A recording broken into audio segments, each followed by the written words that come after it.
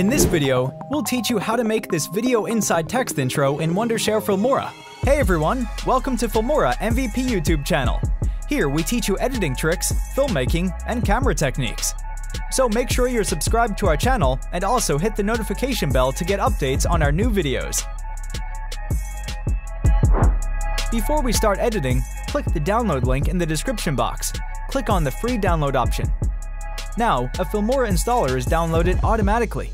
Just double-click on it, agree with the terms, and here you go. Filmora started to download and install. Once it's installed, it'll start and run automatically.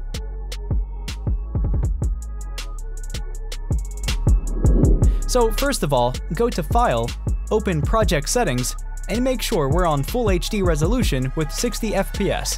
Next, let's add the background image to the timeline. You can add any background image as you like, and background must be 1920 by 1080 pixels resolution. Now, double-click on the background and decrease the opacity down to 70%. Then go to Color tab and change the temperature, tint, contrast, saturation, and brightness according to your image, just to make it look more cinematic. Next, go to Titles tab and bring default title to the timeline.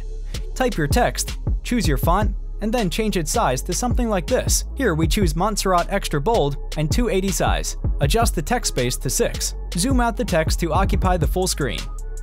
Find the color fill on the left side and change its color to green on the color board.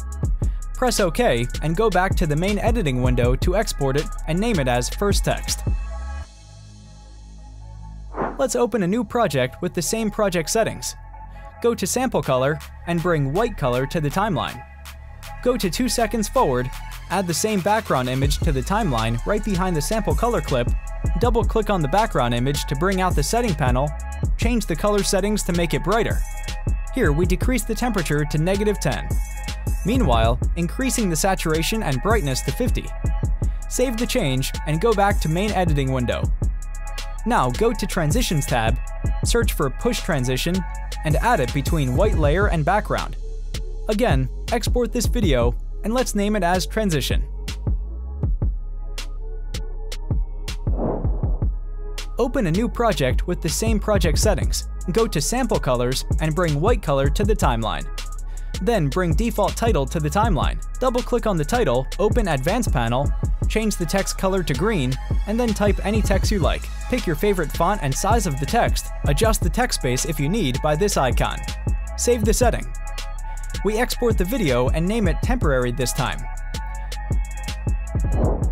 Again, open a new project, bring the background image to the timeline, double-click on the image, and change the saturation down to -100 to make it look black and white. Bring Temporary File into the timeline. Make sure both clips are in the same duration. Double-click on Temporary Clip. Then you can find Chroma Key section under Video tab. Enable this option and change the edge feather to 0.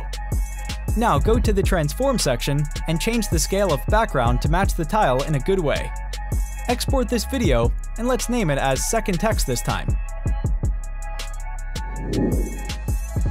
Last, we have to import all the files we just create. Go to Sample Colors and bring black color to the timeline. Then locate in 1 second and add Transition video on the timeline right behind Sample Color. Now go to Transitions tab, search for Push Transition, and add it to the timeline.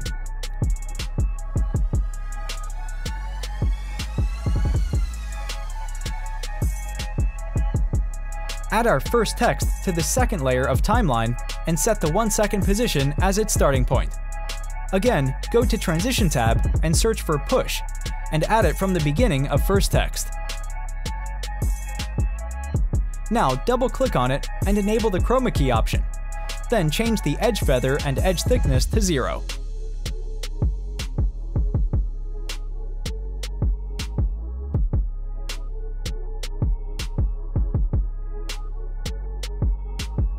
Go to 4 seconds, 30 frames. Split the first text video and add another new default title right after it. Double-click on the default title. Go to Advanced option, delete the existing text, and click on this icon here. Then add the same background we're using for a while. Now add a text, and type your channel name, same as in Second Text video which we exported.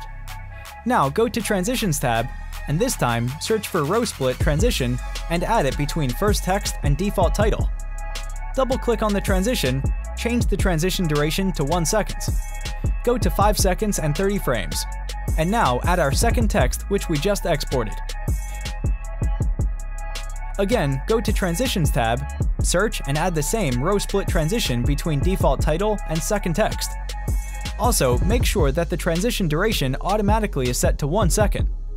So we are finally done, and let's see the preview.